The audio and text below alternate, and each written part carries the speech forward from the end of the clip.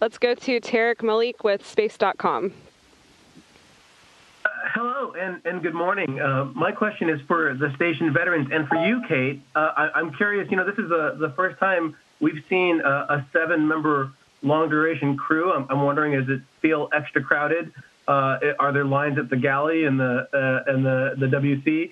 I'm just wondering what you're hoping with that extra person on board to accomplish in terms of science and research for the station. Thanks. Thanks, Tariq. That's a great question. And I would say it's crowded has got like some negative connotations. This is busy in a great way. There's energy up here. We've got people zooming by. Hopper's been working in the glove box this morning. Somebody else is in another module doing science. Somebody else is on the exercise machine. So you can tell that there is just so much going on the space station.